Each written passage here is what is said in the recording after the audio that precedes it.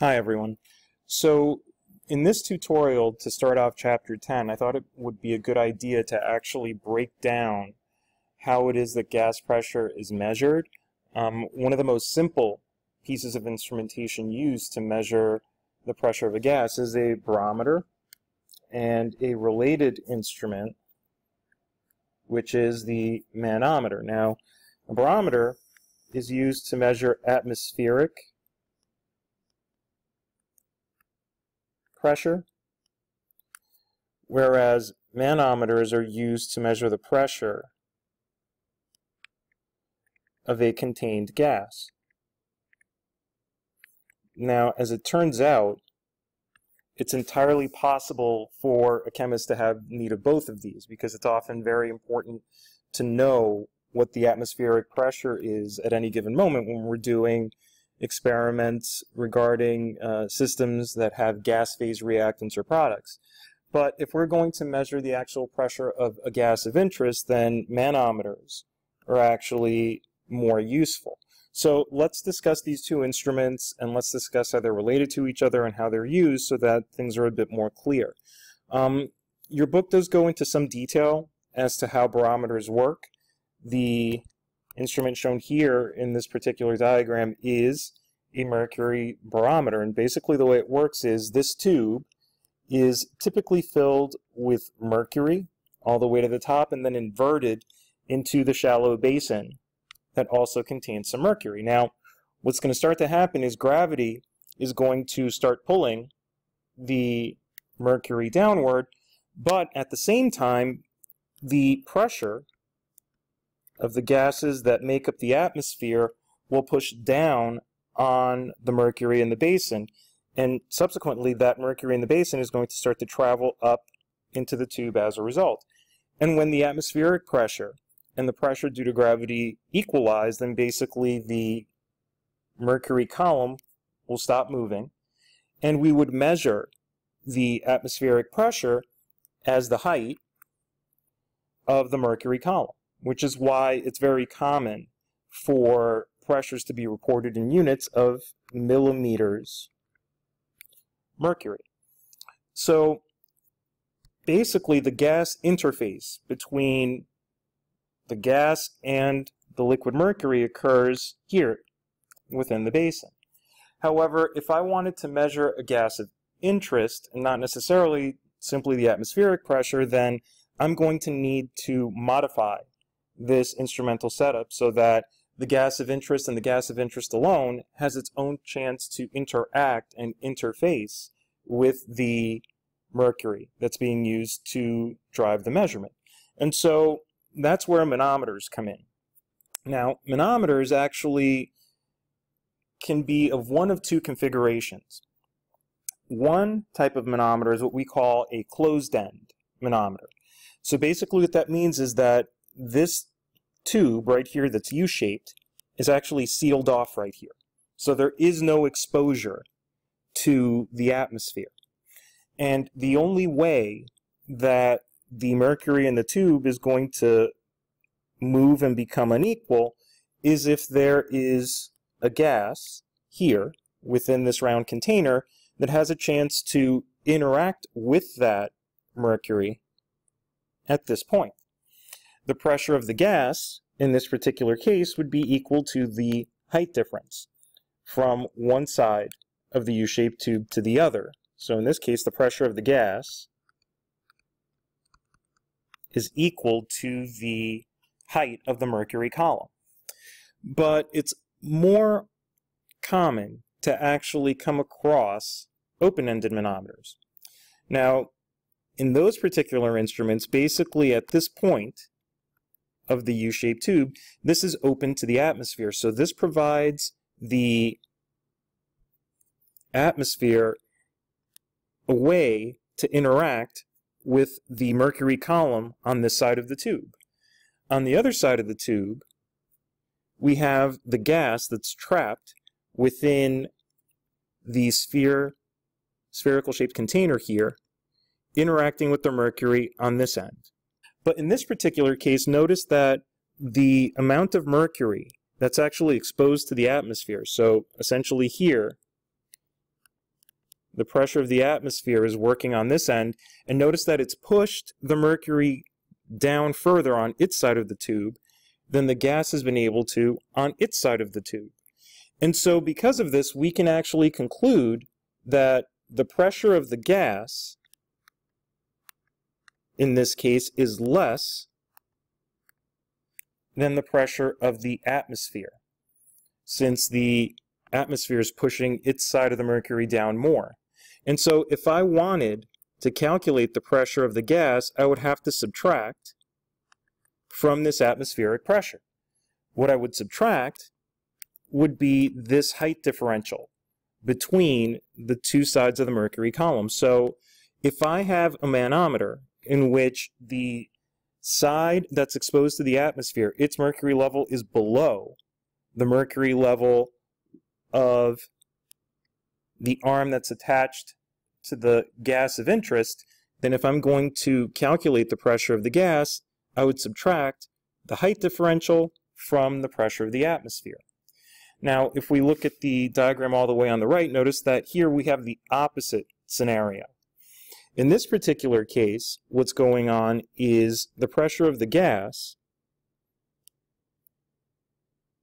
is actually greater than the pressure of the atmosphere. Notice that the atmosphere is not able, the atmospheric pressure is not able to push the mercury down below the level where the gas of interest meets the mercury.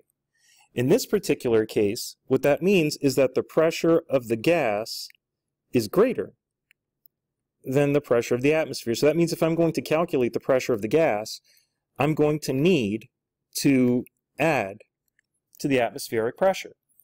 And the amount that I would add to the atmospheric pressure would be equal to the height differential between the two sides of the U-shaped tube. So here, I would be adding the height differential to the atmospheric pressure to get the pressure of the gas.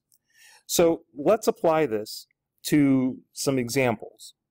Okay, let's do the first three on this particular sheet.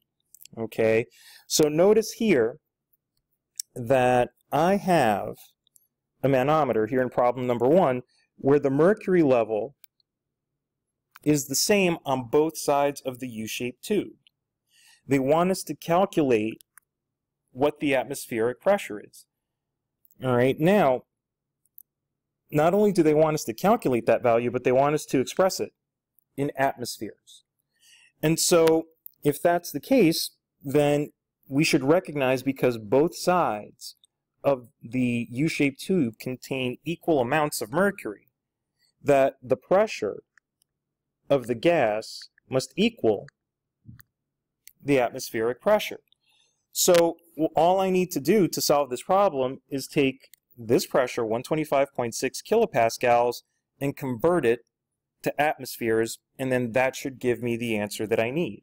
So let me pull up some virtual paper, if you will, and I'm going to convert 125.6 kilopascals, I'm going to convert that to atmospheres. So if you recall, and they mentioned this conversion factor in the book, there are 101.325 kilopascals in every atmosphere. Okay, so I'm going to do this math. Notice that my units of kilopascals will cancel out.